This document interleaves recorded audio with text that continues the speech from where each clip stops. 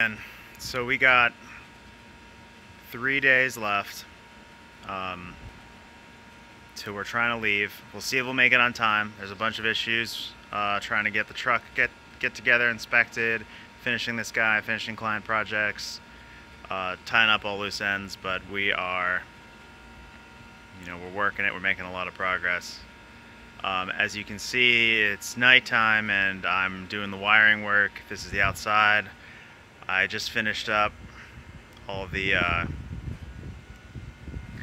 whoa, it's bright. I just finished up all the rough wire runs. Let me give you a tour. So, we're here in the bedroom here. So this is going to be a bedroom power outlet, AC outlet, and a DC USB outlet.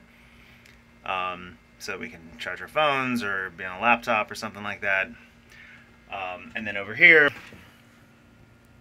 in this corner of the bed area, this is our the switches, which we'll be able to turn on a light. That's going to be there for the bedroom area. Also a switch to turn on the light that's sort of like by the door. And a switch to turn on and off the house lights, I guess.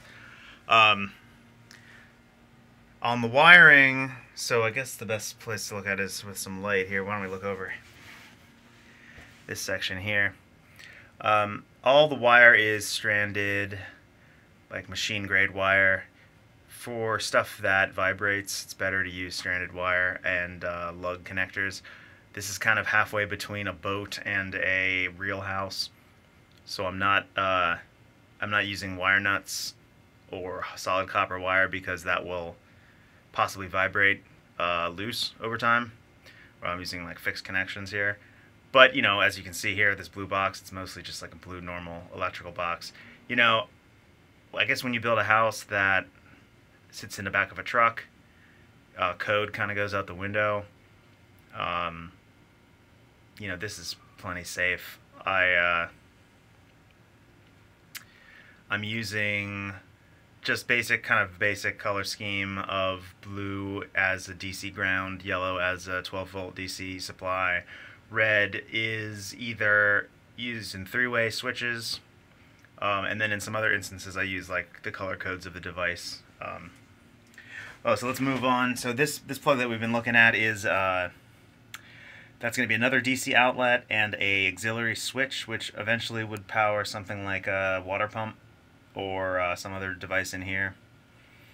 We got another light mount. Now these are going to, I'll shoot a video when I'm done wiring all this stuff. These are going to be little LED lights, and there's a 3D printed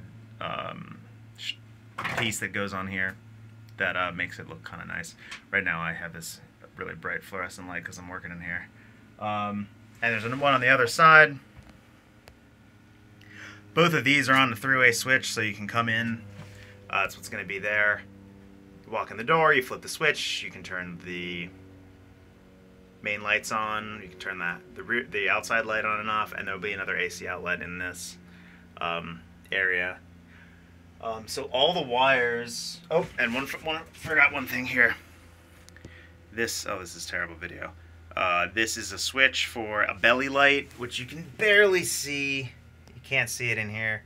There's just going to be another LED light because this will be storage, service area, water tank in the future. That'll be a light so you can see what you're doing. All of these wires are zip tied nicely, as is my thing. All to this area here, and this is going to be a patch distribution panel. There's a lot of different inputs and outputs on the outside. You can see out here we got this will be a outside AC outlet, RV hookup, trailer hookup. I put some turn signal stop lights, just add more lights to the back of the truck, so because this sticks out farther than the truck lights themselves. There's also a DC outlet there, and all All those run in here underneath, zip tied into this main area. So in this area, I'm going to have a DC fuse box, an AC distribution breaker. Possibly this will where I'll stick a power inverter. What else? A transfer switch for the shore power, camping power, whatever, and maybe a power converter for powering the DC lights off of AC when we're in like a trailer park or something. Eventually I'd like to have solar or some sort of battery backup system, but we might just have to pick up a cheap generator. Whew. So yeah, we're making a lot of progress, trying to hit the road as soon as possible. It's 3 days till we have to leave to do a reasonable trip to Burning Man, which is kind of the first dated event, and then we're gonna hit the rest of the country.